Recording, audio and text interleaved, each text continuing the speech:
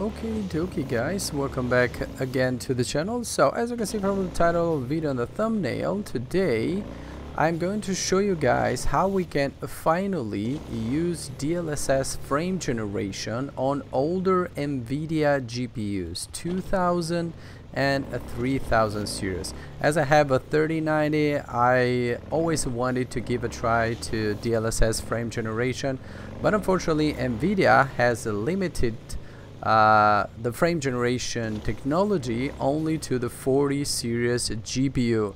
But long and behold, we have the savior coming for us, which basically in this case is AMD. So if you don't know guys, AMD finally has gone open source, which means whoever has knowledge about AMD FSR3, you can get it and use it, which basically these guys have already done. So basically they have gotten FSR3 and they have implemented it through a DLSS pipeline, which means we can use actually FSR3 but enable it as being frame generation for older Nvidia GPUs. I mean, I don't want to get into details because I'm not even able to, but anyway, basically we can now enable DLSS frame generation for older GPUs, although it's not native DLSS frame generation, but it's still nonetheless frame generation. As you see here, yeah, I've chosen this spot, but it doesn't matter. I am in 4K, everything ultra, so yeah, just let me show you. So basically 4K, everything ultra, DLSS in quality, no ray tracing for the moment. I mean, it says custom because I have disabled film grain, chromatic aberration, and motion blur because these are settings that I don't like. So ultra, but no ray tracing, as I mentioned. DLSS quality 4K with a 3090, and I'm getting in this area at least around 50 FPS. And as you see, I mean, you already saw, but as you see, we can now toggle DLSS frame generation and use it. But before we go into that, of course, I need to show you how you can enable DLSS frame generation for your 2000 or 3000 GPU from Nvidia. So first of all, we need to go to download the files or the application that we need to enable frame generation on older GPUs, which is this one here from Nukem 9. Of course, I'm going to leave the links in the video description. This is the GitHub. I would suggest you go through GitHub, although you can find it directly on the Nexus mode. Go to the link, then you will have the link to the Nexus mode, where basically if you don't have an account, you can create an account in 30 seconds. It's free. If you want to help them, you can also use a paid version. And as of now, we are for this application, we are in version 0.9. So of course this is an open source thing, so modders are getting it, using it, and getting it better over time, so doing changes. So that's why we are at version 0.9, not even version 1. So technically this means that it's still new, so you might have problems, but those problems are gonna get fixed. Anyway, first thing, of course, we need to download the file. After we download it, so these are the files after downloading them. So basically the first thing we need to do, we need to go to the root folder of Cyberpunk. If you have it on Steam like me, just go to the Steam library, Steam apps, common, and then Cyberpunk. This is the main folder. After that, we need to go to bin and then x64. This is the final folder where we need to be, basically where the Cyberpunk exe it is located. And in here we need to go first and copy this file, DLSS to FSR this one, and NVNGXDLL, and copy them to the main folder of the game that I showed you, the root folder of Cyberpunk exe, like I showed you before. But before you go any further, basically what we're going to do with this application, we're going to modify the registry of our Windows. So if you're not comfortable with that, if you don't trust the modders, of course I would say do it at your own risk, but I have already tried it and nothing happened to my PC. At least I don't care, you can do whatever you want, but keep in mind, do it at your own risk. So after you copy the files, we need to double click on this file to run the modification on the registry. So if you later decide to undo those, you also have this file down here that it says restore what we have changed. But another extra step that you can do before doing this is to go ahead and create a restore point of your entire system through Windows. So if anything happens later, maybe you're getting constant crashes with the game, maybe you're not even loading the game, or maybe you just want to remove what you have already done, you can create a restore point and then restore to that point, at least with the registry, so everything is going to be fine. Anyway, from now on, as I told you, copy the files into the root folder, then we double click this one here. I have already done it. You're gonna get a bunch of notifications and warning. You just click yes, you agree, next, next, next. Basically, it's really easy. Now, of course, you need to do everything with the game closed, although I have it open right now because I have already done it. And after you do that, and when you launch the game for the first time, you might or you might not get a screen where it says something. I don't know, I didn't get that screen actually, but I saw it on another video on the internet where basically it said that when you launch the game for the first time ever, do the modification, you're gonna get a notification where it says that you have done the changes. But even if you don't get that, for me it worked. I didn't get it because the guy on the video said that if you don't get this message, it means you have done something wrong. But I didn't get the message, but for me, as you saw, DLSS, it's open.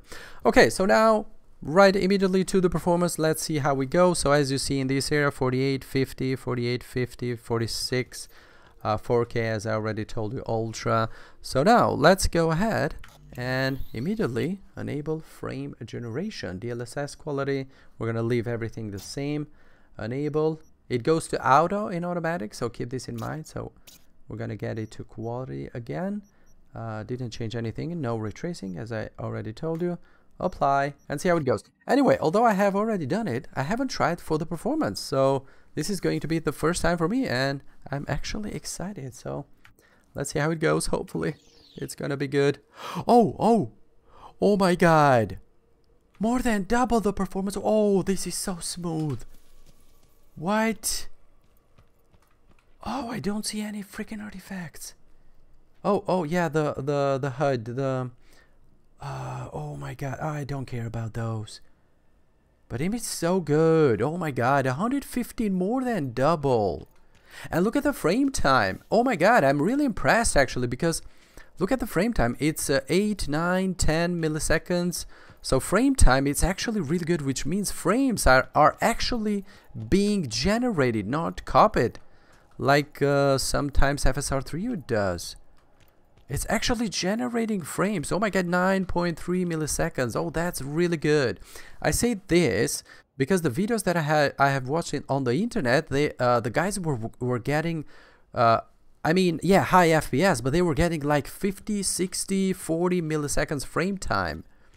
Or maybe yeah, maybe it might be because they were running into an older version of this application. I think it was version 0.4. This version is 0.9, and that's why I mentioned that this is gonna get better through time. And it's, oh my god, this is actually really good. So 4K, oh my god, which means for me, at least for the 3090, I think I can even enable freaking path tracing here. Let's go path tracing immediately. Of course, ray reconstruction. Well, with path tracing, I think we're gonna go to performance for the DLSS. I don't think it's capable in quality even with this performance bump. So path tracing, DLSS frame generation, ray reconstruction, performance, DLSS, everything in order. Video 4K. Oh my god. Okay. Oh my god. Let's see.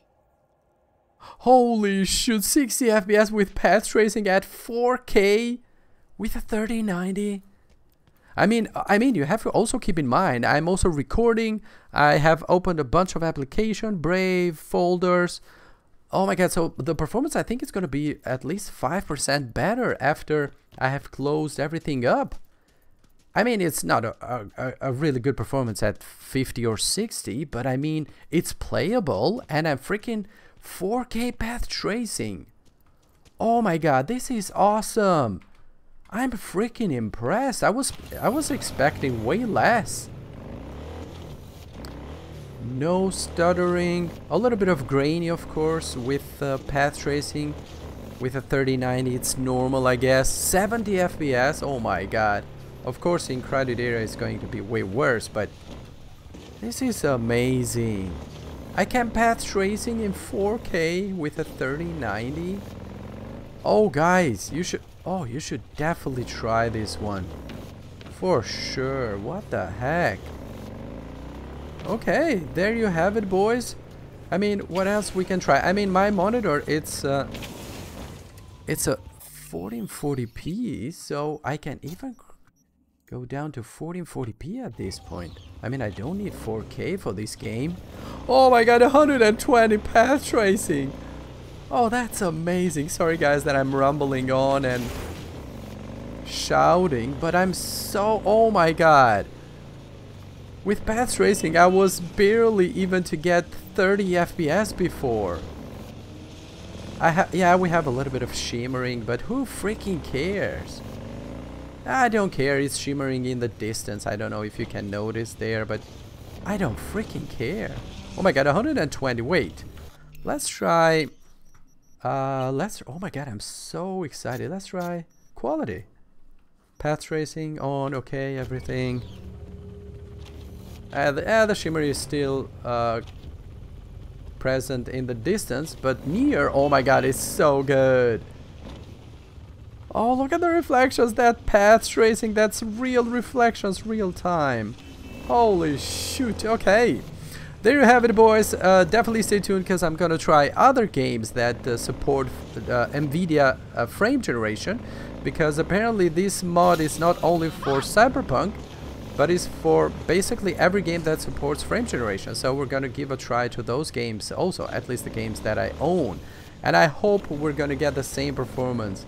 No tearing, no stuttering, a little bit on the lights, but yeah, it's not huge. Oh my god. Path tracing finally on the 30 series. So I'm pretty sure in 1080p, 1440p with a 2000 series, you can basically play it. I'm not saying path tracing, but you can play it very good with some ray tracing on. Oh, this is nice. Okay.